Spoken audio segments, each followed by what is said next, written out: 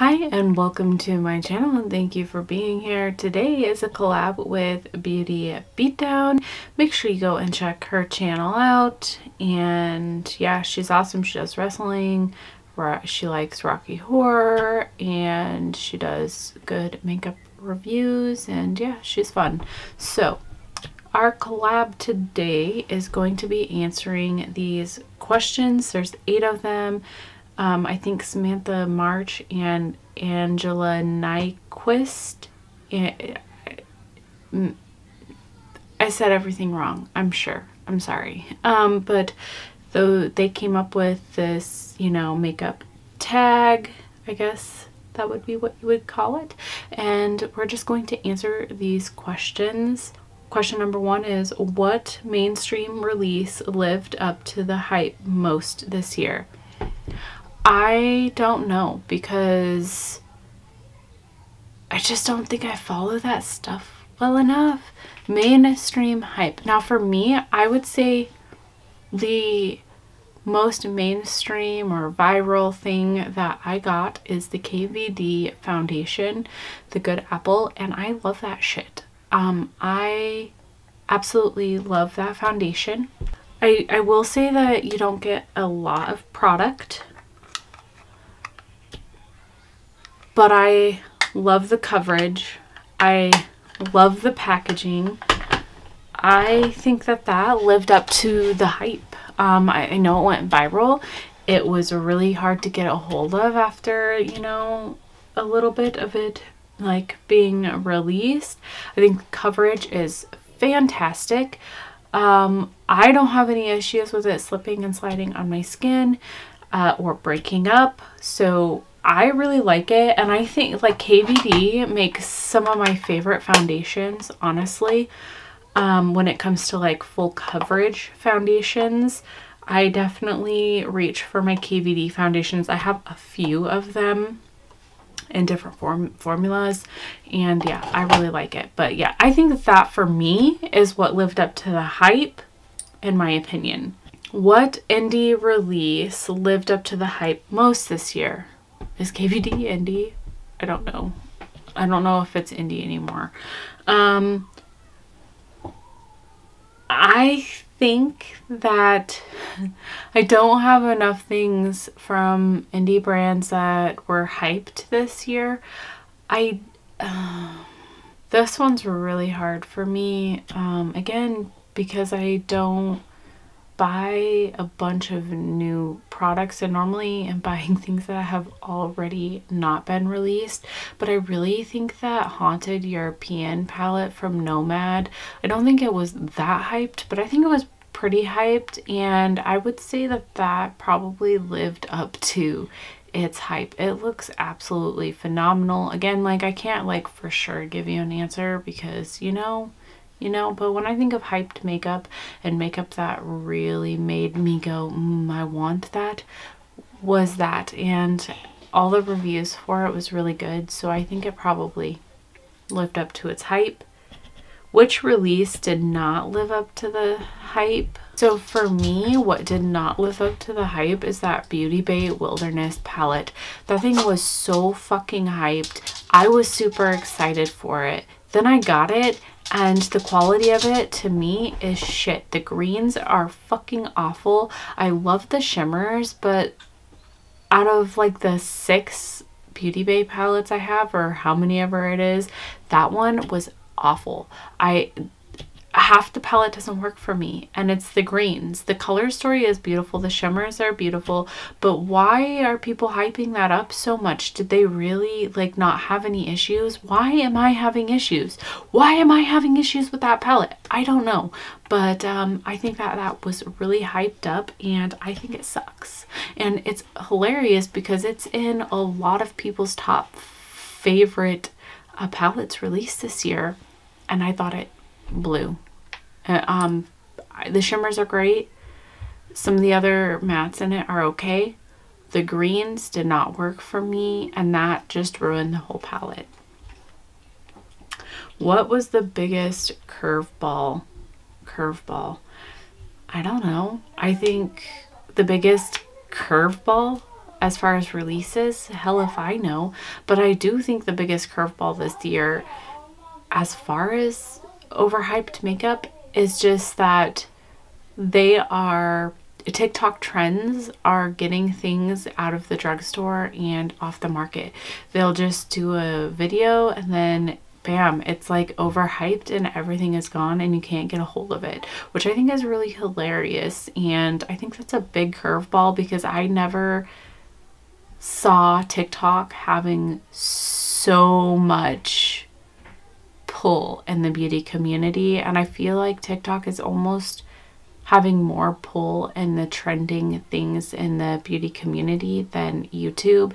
Now, I think that I probably didn't answer this question like the way I should have, like makeup releases curveball or anything like that, but I think that was a big curveball. And I also think that the ridiculous amount of nostalgic collabs and food collabs and music collabs, like, and game board collabs and all of these crazy collabs, I feel like that was a really big curveball for me.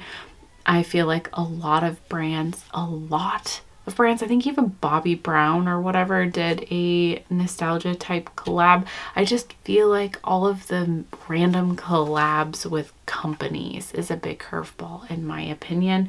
Like the Chipotle, was that this year? I don't know if that was this year, but you know, the Chipotle with Elf, that's like, was a weird release in my opinion.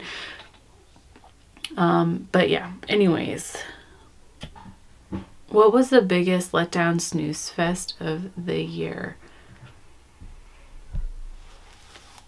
Biggest letdown or snooze fest? I think Tarte as a brand was a big letdown and snooze fest this year. I don't know if that really counts, but as a brand, Tarte, in my opinion, has been releasing really boring palettes, and I really do like Tarte and I like their formula, but they are a big snooze fest and I don't feel like they're releasing anything that interests me. A couple years ago they did, and there's a few palettes that they released that were limited time, like that turtle palette. I still really kind of want that. That like made me want to buy Tarte, but now not so much. You know, I don't know. I know that these are not, I'm not answering these like in the traditional way, so I'm sorry if that bothers you. What was the best holiday release this year? You guys, I didn't buy a single holiday release. I don't think I brought, I'm trying to think like any of the Halloween releases or anything.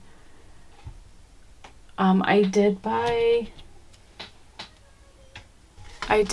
this, The Witch It's Almost Time Creature Cosmetics palette, which I hate this brand and I haven't used it. So that I don't know if that was a holiday release either.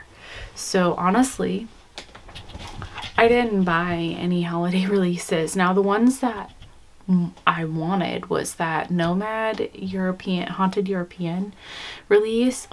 I really kind of want that. I think it looks beautiful. I really kind of like the Rudolph release from ColourPop. I'm trying to think of like Halloween releases, but I can't. The Lunar Beauty spellbook too. That was kind of interesting to me. What else? Halloween was so far away, and there were so many Halloween releases, and there were a lot that I wanted and I can't even remember them now, which means I'm glad I didn't get them because I didn't need them. But the Haunted European one, oh, the Elf release with Makeup Revolution, that one really makes me interested, and I really want the BH Cosmetics holiday palette that they released this year, the big one. I forgot what it was called, the PR list or something, not the PR list, I don't know, the new 30 pan one that they released. I kind of want that one, but I'm not going to spend $30 on it, or $29, so I'm just kind of waiting for it to go on sale. But yeah, I didn't buy any holiday releases, so go me. Okay. What was the best collab of 2020? 2020? We're in 2021, right? Okay.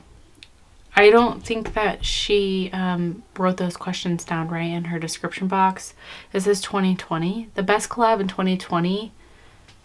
Fuck if I know. I think maybe that Shroud Cosmetics collab, It's Freaking Bats, with Betty Jean. Now, I had issues with that palette, but I love the shimmers and the color story. So it's not 100%. I cannot give that a 10 out of 10. But I think that that was a really good release. And I believe that was in 2020. I don't know. It's been so long. But 2021 best collab. I really like the new Odin's release with Annette, Judy, and I forgot the other person's name, which sucks because her palette, which was the Hummingbird palette, was the one that I really wanted, and I really kind of wanted Judy's. And but that release and those collabs, I think, was awesome. I'm not a big Annette fan. Sorry, Annette, but she's just not my style. But I liked those palettes, and out of all of the collabs this year with people, that was a collab that made me go, oh, I want those. I didn't get them because they're expensive, but those collabs made me want. There's a whole bunch of other collabs, like the Blockbuster palette from Hot Topic. I actually bought that. I fucking love it. Not so much the quality, but just the fact that they collabed with, like, I don't know, nostalgia again. There's a lot of collabs that was done this year, like a lot. So I'm just kind of choosing a indie brand and people collab versus nostalgia collabs and weird collabs, okay? Like a fucking Play-Doh collab, that's fucking weird. All right, anyways, what are your predictions for releases during the next year? My predictions, fuck if I know. I predict that we're still going to be doing a lot of collabs because I think it's working. And I think the reason it's working is because people like me, and a lot of other people, we have a shit ton of makeup. We have more makeup than we need, and I feel like we're kind of moving away from owning a shit ton of things, but what gets people is nostalgia, because we already have all those fucking color stories, you know? So I think nostalgia is gonna continue. I also kind of feel like, I could be wrong, but I feel like more multi-chromes and more duochrome palettes are going to come out in drugstore and non-indie brands. I think that it's going to be something that other brands get a hold of and start figuring out are what people are wanting. I think that's going to be a trend. I think that we might start seeing, and I'm kind of hoping, but I kind of feel like we're going to start seeing less pressed glitters and palettes.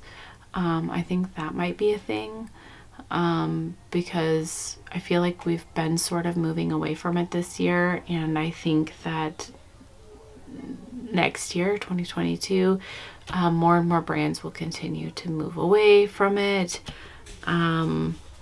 Trends, I don't know, I think that's what I see happening. What I would like to see happening is more brands not over release. I am so tired of so many makeup releases. It is just so freaking annoying. It's too much. It's too much to keep, you know, up with. I think it's ridiculous. The market's already oversaturated. It's part of why I really like Lunatic Cosmetics and Menagerie, Nomad a little bit, Shroud. there's some brands that are indie that are just not over releasing, and I appreciate that. Those are the brands that I respect and I like, and I feel like I can sit on their releases for a little bit. I actually want that blush palette that Lunatic released, which was a holiday release. But yeah, that's what I'm hoping happens. Less releases. Anyways, thank you for watching this video. Remember to go check out Beauty Beatdown. I will put the questions down below. You can of course do this tag. I didn't create it. It was, I think, Samantha March and Angelica or Angela Nyquist. I'm so sorry. I'm so sorry. But anyways, yes, thank you for being here. See you next time. Bye.